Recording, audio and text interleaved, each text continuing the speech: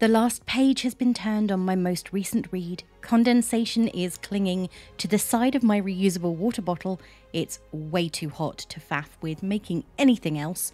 And I am ready to tell you all about the book I've just finished. So here I am, no spoilers, opinion-filled and ready to roll. All of which means it's time for the latest episode of Being Bookish. I'm your host Ray, self-confessed bookworm, introvert, hermit, long-term depression sufferer, and ex-coffee addict. Join me on my journey through my ever-growing to-be-read pile and enjoy the latest of my 100% spoiler-free book reviews.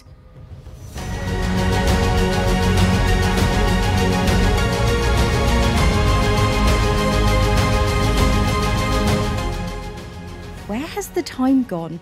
We're already 3 weeks into August, my holiday is getting closer and closer, and I am actually counting down the days.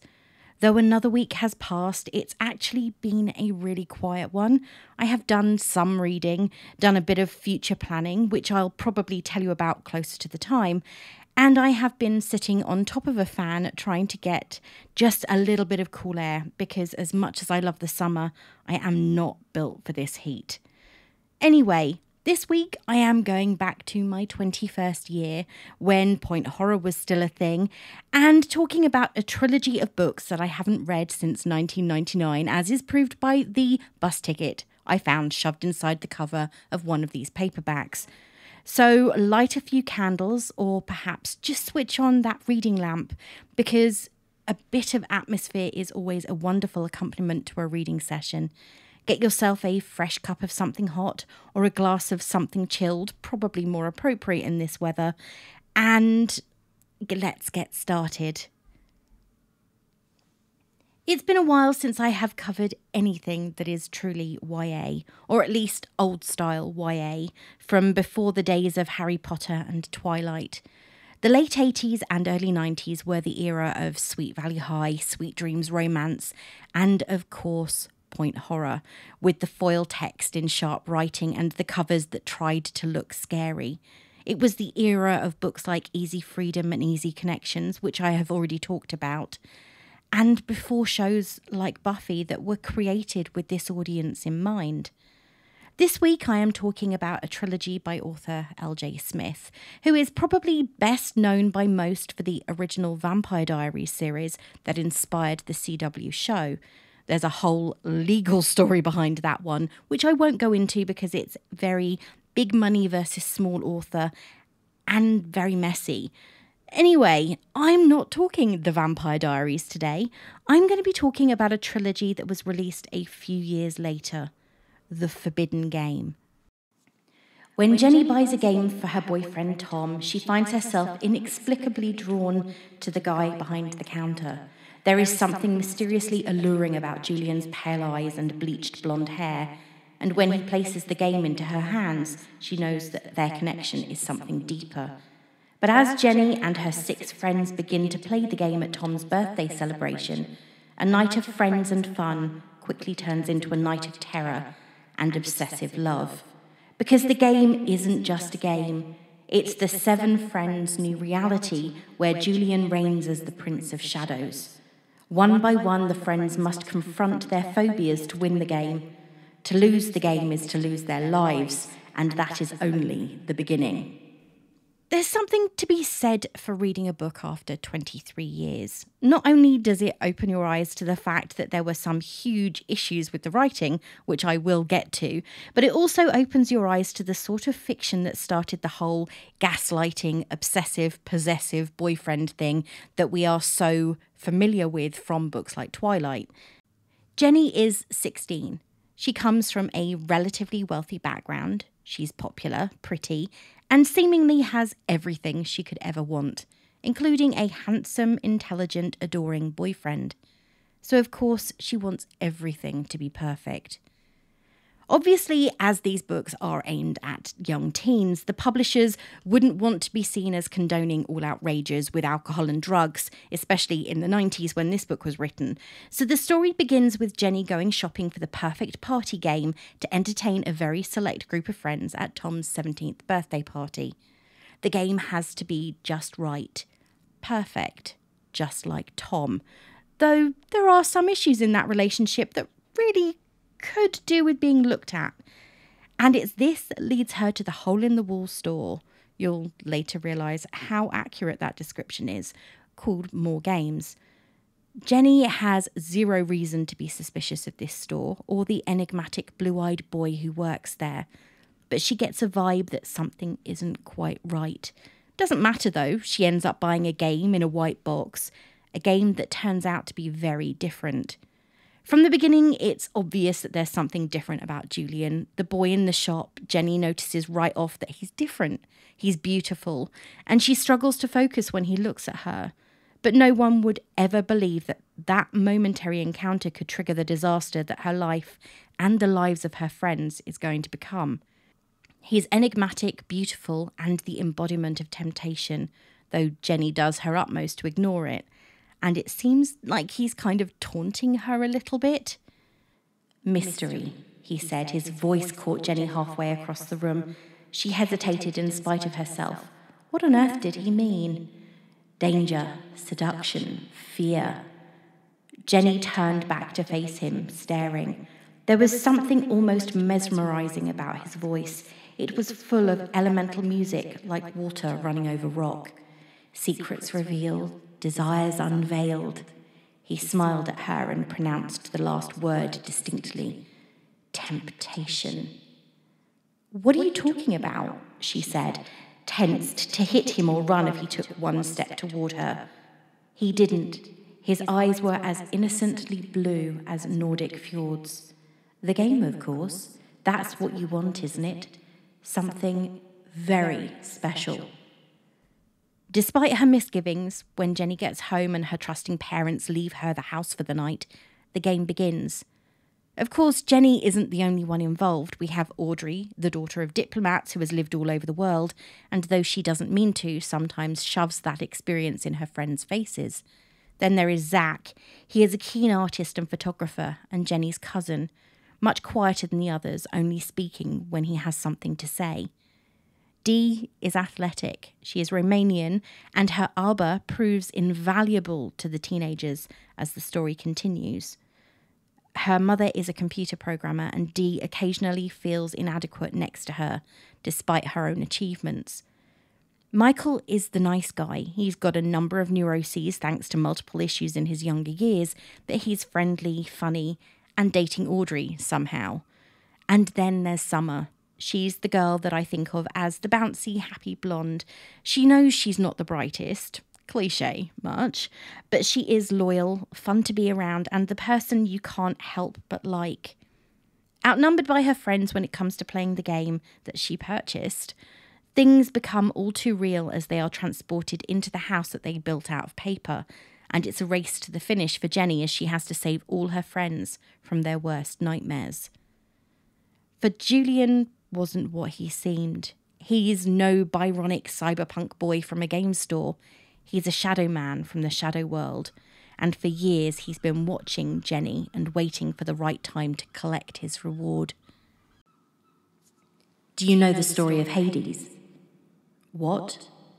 She didn't like this mercurial jumping from subject to subject. "Hades," he said encouragingly, like someone helping her cram for a final. "Greek god of the underworld, ruler there. He lived in the world of shadows and he was lonely. And then one day he looked up to the earth's surface and saw Persephone, picking wildflowers, I think, laughing. He fell in love with her on the spot. He wanted to make her his queen, but he knew perfectly well she wouldn't go with him willingly. So..." Julian is a boy by the standards of his people, much younger than the other shadow men, and his patience has worn thin.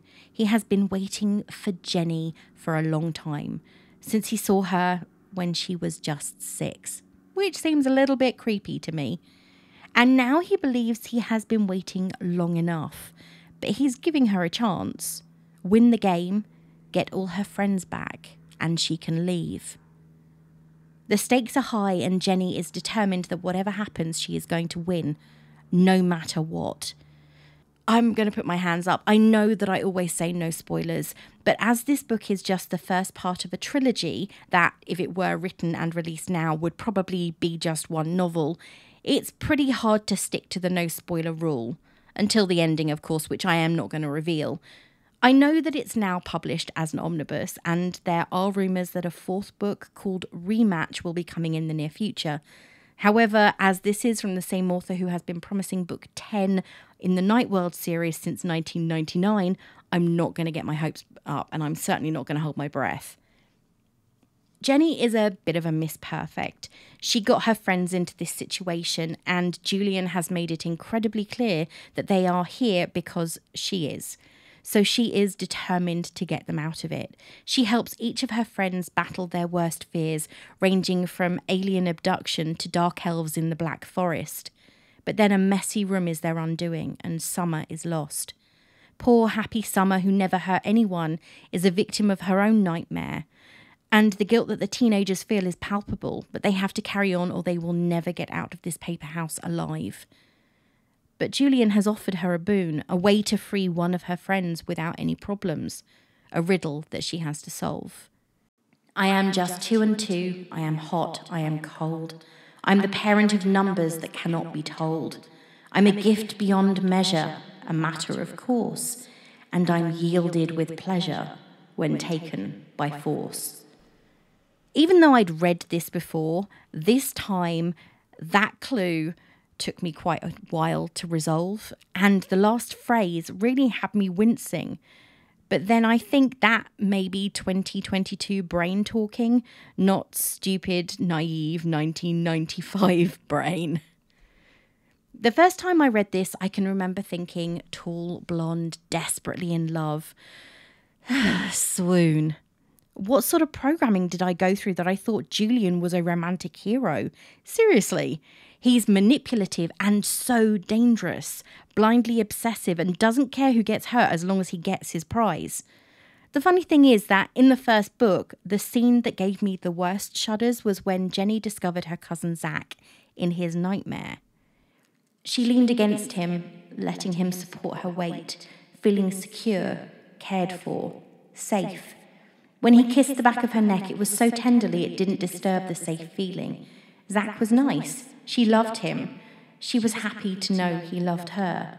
When he kissed her again, an unexpected tremor ran through her. Now, she wasn't supposed to feel like that, not with Zach. He shouldn't. He really shouldn't.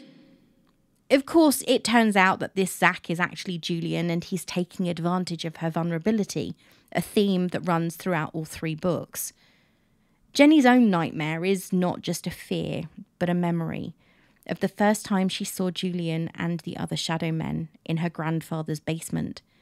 She was a child who let curiosity get the better of her, and she opened a door that should never have been there, and witnessed what her grandfather had done, trapping shadow men and using their power.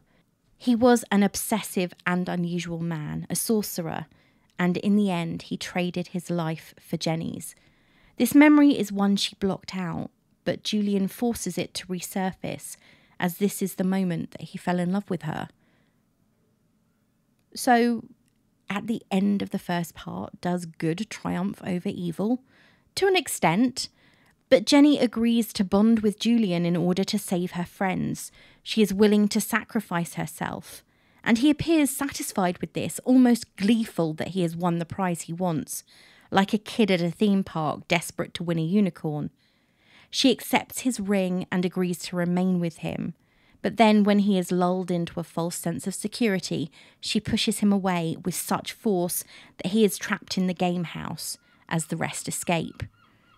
The moment they are all free, Jenny pulls the ring from her finger and throws it into the house. They probably should have set fire to it, really, because no sooner have they dismantled it and pushed it back into the white box it came in. It's stolen. The second and third parts of the trilogy, called The Chase and The Kill, follow a similar vein. But this time there is no house to build. They are playing out in the real world, where the monsters and shadows are feeling incredibly vengeful, and Julian still wants Jenny. In my view, the second book, The Chase, is really filler, with the realisation that Julian has escaped the prison that they created for him in the paper house. The remaining teens put a brave face on things and join the search for Summer, despite knowing she is gone and how it happened. But seriously, who would believe, oh, we built a paper house and a shadow man stole her and killed her in a messy room? No one would believe that. Julian is furious with Jenny, and this comes out in the way that he is very vindictive. He is like one of those children that isn't getting their own way. And when she clearly tells him that she's not interested, she doesn't want him despite the fact that she was wearing his ring. He goes about his revenge in such a way that she is going to suffer, taking her friends to the shadow world one by one and trapping them there. Admittedly, he does give her clues, but she still has to carry on knowing that this is all her fault. Indirectly, because it's not her fault that a shadow man fell in love with her. However, when she promised herself to him, it's as though she didn't realise the serious consequences. It's kind of like a teenager getting married and then wandering off because it's like, oh, it didn't mean anything. This one did. She promised her life to him and he's going to live forever. So he's going to make her pay for it. Tom's behaviour in the book annoyed me so much. Jenny is devastated. She's doing her best to hold things together. She lost her friend. The relationships with her other friends have changed because of everything that happened. There have been some mysterious disappearances and deaths in the area, and she knows that they are the result of her own actions. And Tom is just giving her the cold shoulder. He is determined he's going to beat Julian for Jenny because he knows what's going on, but he is distancing himself from her. And there is a moment where he says that he is doing all of this to protect her, even though she's not his anymore. It's as though he's gone, right, Julian won her, so he's her, she's his now, and I'm just going to do this because I'm still in love with her. But he treats her like rubbish. And that really frustrated me. As I've said, the teens disappear one by one. Poor Michael even disappears down the toilet in the bathroom of the apartment that his parents have. And he's been terrified all along. He's, as much as I like his character, sometimes his babyish whining really got on my nerves. But I think that's the adult in me talking. As a child, I'd have probably understood, or even as a young adult, I would have probably understood his fears far more and sympathised with the, I'm going to be the next one. It's me next. Because the only other person left was Jenny. But no, he frustrates me quite a lot. They're all replaced with the little paper dolls that they drew for the first game. There are certain differences made to their imagery, to the faces that they drew on these paper dolls, that are distinctly Julian. And she knows that it's him. There's also a very creepy scene early on in the book where they've gone to see Summer's family. And there's a little girl there who is reciting All the Better to Eat You With from Red Riding Hood. And she has this expression on her face that is very clearly not that of a little girl. And that bit is really creepy. It's very sinister. And Jenny knows that it's Julian, even though he's not blatantly there. The very end of the book, as I said, it's a filler. It's kind of the way that they go, right, well, we had this specific ending in mind and we need to get there, so we're going to do this. They use a photograph that Zach took, a black and white photograph of their school cafeteria. And when Jenny realises that this is where all her friends are being kept, apart from Summer, who sadly didn't make it past the end of the first book, she goes into the photograph and does her best to rescue all her friends. Julian is obviously absolutely infuriated by this point, and he tells her, you can leave if you can get out of this room. And then he sets it on fire. Jenny manages to escape with Dee, Audrey and Michael. However, Zach is frozen in place in fear. Tom goes back to rescue him, and they both get stuck in the photo, and the rest of the friends left to watch as the entire photo is destroyed by fire. It's kind of anticlimactic because at this point you already know there is a third book, and you know that good will have to at some point triumph over evil. The third part is probably the creepiest, based as it is in a theme park after dark. I don't know about you, but that is creepy for me. When the lights are off, the place is empty apart from slithering shadow creatures, zombies, and headless bodies. Jenny and her surviving friends, Audrey, Dee, and Michael, have stolen money from their parents and travelled to Pennsylvania, the place where everything started all those years ago. This time, the game is searching for pirate treasure to buy passage to Treasure Island, where the game will hopefully finally be over. This one is not so much the end as in on a massive scale. It is closure. As I've already said, the whole thing started with Jenny in her grandfather's basement opening a door, and then later on finding out the truth about her grandfather being a sorcerer. In this book, her grandfather is in the cruelest way possible being tormented by the shadow creatures. You know the fortune teller machine Zoltar in Big?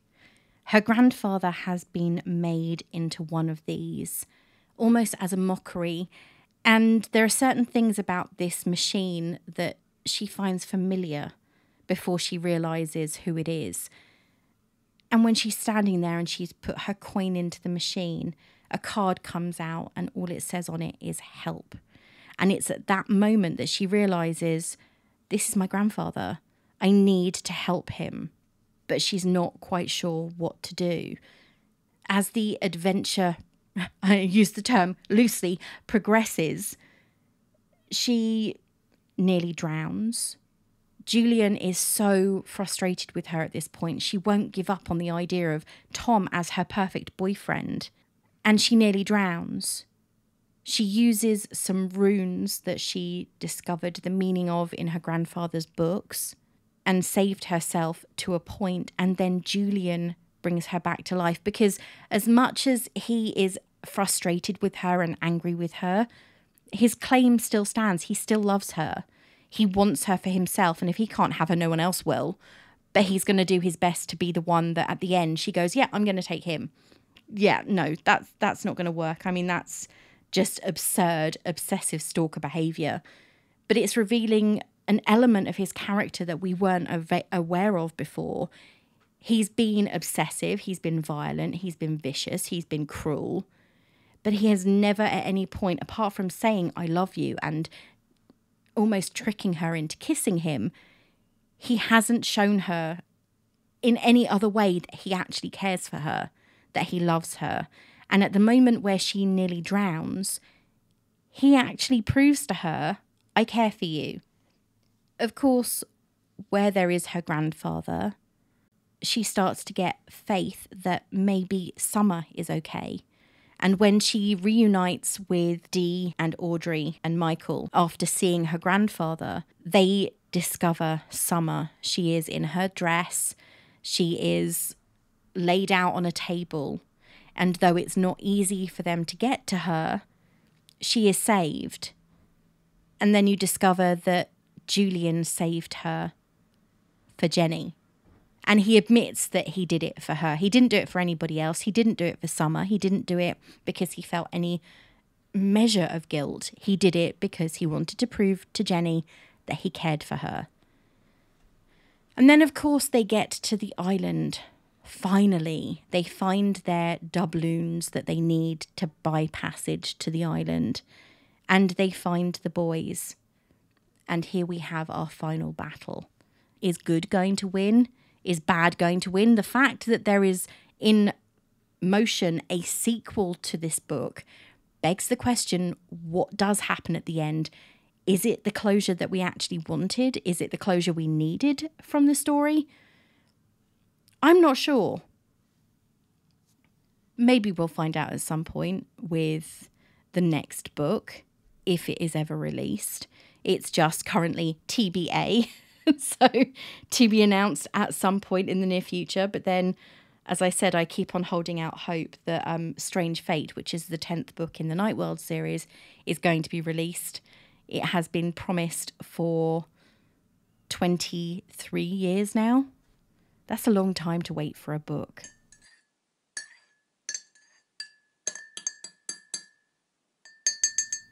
Before I get into what I thought of the books, you know that I like to make sure that my reviews are balanced. So what did other reviewers think? Though it's quite difficult because most of these people are going to be looking at it from a nostalgic reference. Lindsay is obviously reading with nostalgic glasses on. She even says as much, giving the book 5 stars. I read this in 7th grade in just a few days. I remember sneaking it into school and reading it during English class, feeling like such a nerd rebel. Now that I'm older, it kind of reminds me of Labyrinth with David Bowie. A chick and all her friends get swept into a deadly game because some hot evil magic guy has fallen in love with her and wants to make her his queen of shadows and will do anything to win her. Why that's such a problem is beyond me. Summary is kind of stupid, but the book is so good. This was actually a trilogy, but I got the omnibus edition with the 3 books in one, so I've always considered it one book. I've read it so much over the years that the binding is coming loose. After I finished this the first time, my tween self was like, "This is the hottest thing I've ever read." Sigh. I was sad to finish. Even today, it brings about schoolgirl giddy feelings in me. However, not everybody is going to feel the same, and Emma had conflicting views when it came to the trilogy, giving it just 2 stars. All right, here goes. I liked this book, but I also did not like it. I have so much to say. Coming into this book, I expected too much. My friends kept telling me how amazing this book is and how much I had to read it. I finally caved in and bought the book. So this book is kind of a bind-up of 3 books in one, all from the same story, just separated into 3 other books: The Hunter, The Chase, The Kill. As I was reading The Hunter, I was telling myself, oh hey, this is pretty good. But when I got to The Chase, I was wondering when this book would end. When you tell yourself that, you know that the book really isn't a hit for you. When I read a book, I want a book that is so good it makes you want to read the book at night, under the covers of your bed with a flashlight. As for the plot, I thought the idea of the book was really good, but how L.J. Smith executed the story was not very good. I did not like the writing, especially that it was in 3rd person. As for the characters, I didn't like any of them except for Julian. That's it. Everyone else was whiny and annoying, especially Tom. He was the most annoying of all. The ending of the book was definitely not a hit. Although I didn't like it, it doesn't mean that whoever's reading this won't like it either. Everyone is different and has a different taste in books. So, where do I fall when it comes to this series, as they are old favourites, or they were old favourites? Here's where I get into the nitty-gritty. Did I like the book?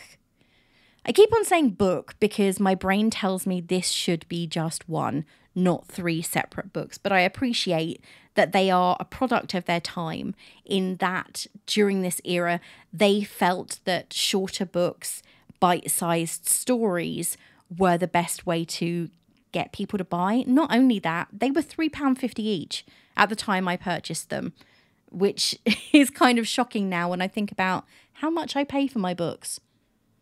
I've probably got a collection that's worth a good £10,000, which is quite sad. Well, actually, no, it's not sad. Why am I saying sad? It's not sad. I love my books. But the fact that I have over the years spent so much on them is kind of horrifying. That's a house deposit. I love these stories, or this story, for nostalgic reasons more than because it's high quality writing or a great story. However, it was a great use of mythology, and I loved the introduction of the 9 realms, which Marvel fans will probably be more familiar with because of Thor, Asgard, Midgard, etc., etc. All of those are mentioned in this book. And it was the first time I'd encountered them because I never read the Thor comics when I was a child. It did feel perfect as a teen novel to a degree, talking storyline and plot, not writing. But it is probably too short, especially when compared to other novels that are written for the same audience in the modern age, namely books like Harry Potter and Twilight, because this book is probably the same length as the first Harry Potter book when all smushed together and taking out the irrelevancies. It would have been better as a complete novel, which would have removed the necessity for constant recaps, exposition, and the middle novel, The Chase. However much Jenny protested that she and Tom were perfect for each other, he was far too controlling. She's 16, he's 17, and he's telling her what to wear and what is and isn't appropriate. When in the second book he says that he has no one to blame for losing her but himself, he's not wrong. However, at that point, he is just ghosting her. He's ignoring her. He's following her around like a creepy little stalker, but he is ignoring any of her attempts to contact him. There were certain elements of the writing that felt incredibly repetitive, and worse than that, limited vocabulary. There were moments in the book where it was a constant exchange of he said, she said, during conversations. There are other ways of expressing talking. Whispered, shouted, groaned, cried, asked, told, mentioned, expressed. You get my drift? The second book, as I've already mentioned multiple times and was mentioned in one of the reviews, felt pointless. It was filler, as though the author realised we needed to get to a certain point by the grand finale, and this book was the only way to get there, when it really was unnecessary. That could have all been put into the first book. I like the differences in the many characters, but sometimes it felt as though they were stereotypes, and many other people who read them will probably feel the same. There's the girl who inserts French and German into her sentences because she's travelled, the girl who does sports, the chubby boy who's a massive reader and a nerd, the arty boy who's quiet and intense, and the central character Jenny, who is just too perfect. Will I read more by L.J. Smith? I have actually read most of her other works at one point or another in time.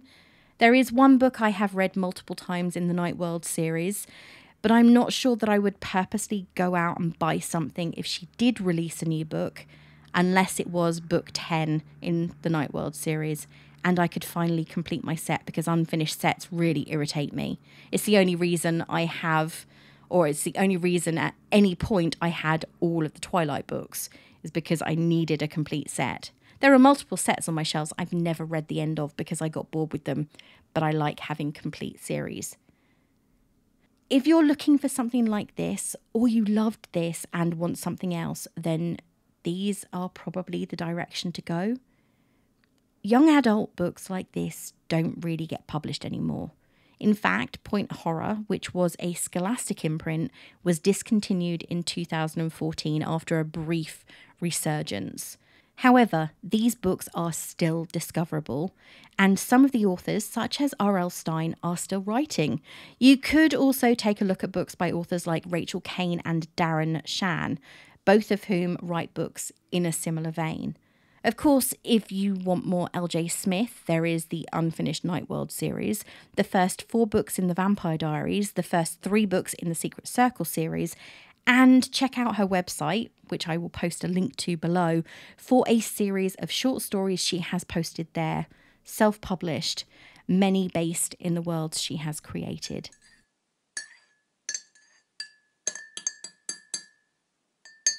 The summer is continuing, shocker.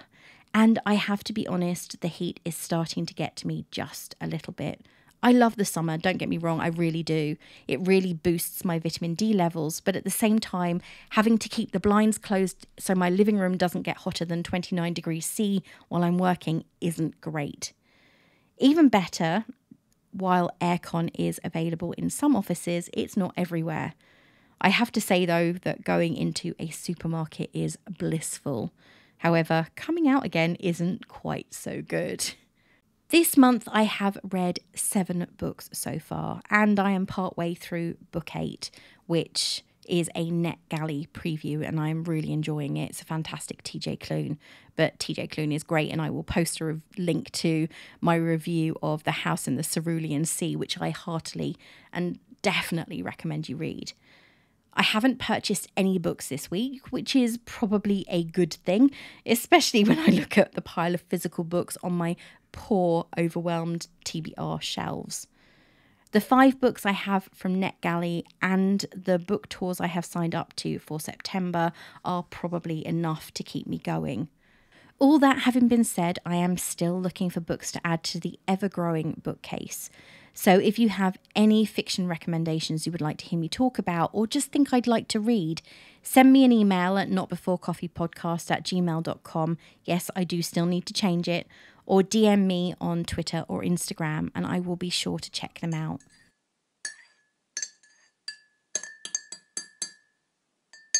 We're just about to start the 3rd week of August, and now my break is only 9 working days away. I cannot wait. I have booked that Cotswolds day trip that I really wanted to go on, cue geeking out on Agatha Raisin and taking lots of photos. I might also be meeting up with fellow podcaster Lorraine to enjoy Burton on the Water for a few hours, which will be great. More than that, I am looking forward to getting a few more books finished and possibly sleeping in a few times because I really do need a good night's sleep at some point. There are a few new releases this week, unlike last week, so let's take a look. All of these books will be released in the UK between the 15th and 19th of August. The Twist of a Knife is the latest instalment in the Hawthorne series by Anthony Horowitz. So if you love his books, which I personally do, it might be worth picking up the previous 3 and then getting stuck into this one. Everyone has heard the inspiring story of Dame Deborah James, and her book, How to Live When You Could Be Dead, comes out this week. If you love Chris Carter novels, then the latest in his Robert Hunter series, Genesis, should be right up your alley, so head over, and that comes out on the 18th. Thinking about going vegan but don't fancy living on lentils and tofu alone? This new cookery book by Ella Mills, How to Go Plant-Based, should give you some inspiration. We've sort of been talking fantasy horror this week, and this novel by Sunyi Dean, The Book Eaters, could be just what you're looking for. If you have little ones at home who love a bedtime story, then Tom Fletcher's new book, the guy from McFly, There's a Bear in Your Book, could be the newest addition to your nighttime routine. Admittedly, there are quite a few new books out this week. We're getting close to Publisher Heaven month, which is September, so releases are definitely picking up. If you want to find out more, why not subscribe to my newsletter? You can find the sign up on my website and in my Twitter bio.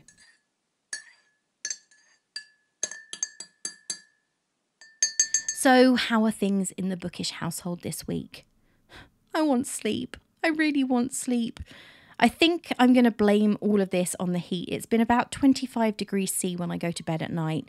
I have a fan on all night and I'm still struggling. And then it doesn't help that at 6 o'clock in the morning, my upstairs neighbours decide this is the perfect time to vacuum our bedrooms. So that is kind of the struggling to get to sleep and then being woken up really early combination that nobody ever wants to get into. It's admittedly having a bit of a draining effect on my mental health, but at the same time, I don't think I'm alone in this. I think that going to bed when it's really hot is very difficult for anybody, and globally everyone's suffering. So unless you're in Iceland or Greenland where it's definitely very, very cold, I'm not sure if that's even more conducive to sleeping or not.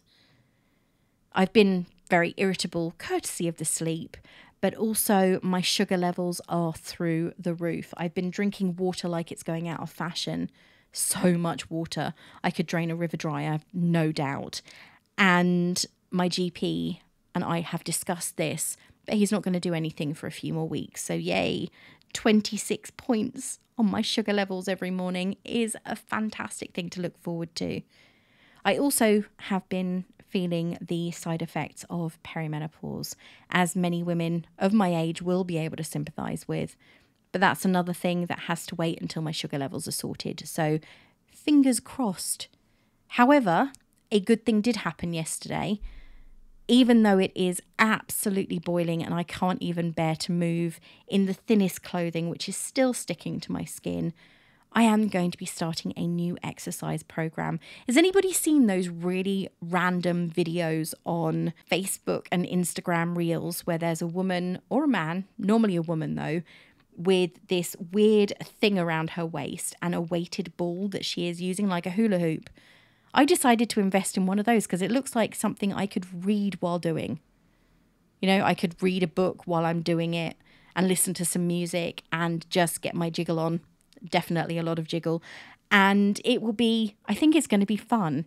Something I can do to music, something I can do while doing other things. Granted, I won't be able to wander around the house because I do have a couple of glass doors and I have a few glass cabinets, and I don't think my kitchen's quite wide enough. Very, very long galley kitchen. Definitely not wide enough to swing anything around in. Definitely not a hula hoop. But I think it will be fun, and hopefully I'll be able to see some progress in the coming weeks. And I might actually share it with you on Insta if you're interested. Well, that's it for this week, and thank you for listening. If you like what you hear, why not share it with your friends and family, and please post a star rating on Good Pods, Spotify, Podchaser, or Apple Podcasts. Wow, there's a lot of options there for you. You can follow me on Twitter at being_bookish and on Instagram at beingbookishpod, or you can check out my website where I post book reviews and every single episode of the podcast, beingbookish.co.uk. Well, I've actually got a lot to do, shocker, to get ready for next week, and the next book is calling me. So until next time, this is me saying farewell.